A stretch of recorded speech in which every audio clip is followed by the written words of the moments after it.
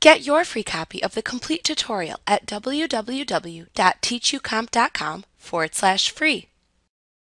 To change the appearance of the Notes page view of a presentation slides, change its Notes Master.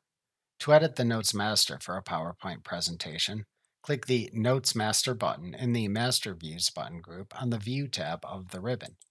Doing this then opens the Notes Master for the presentation in the main window. A new Notes Master contextual tab also appears in the ribbon.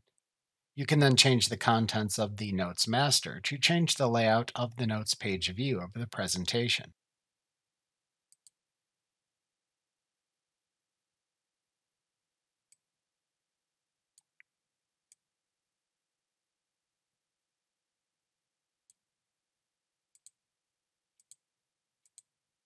To add or remove placeholders in the Notes Master in PowerPoint, check or uncheck the placeholder checkboxes in the Placeholders button group on the Notes page contextual tab of the ribbon.